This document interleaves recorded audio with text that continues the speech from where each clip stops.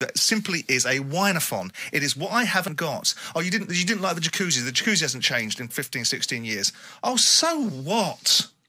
What are we talking about here?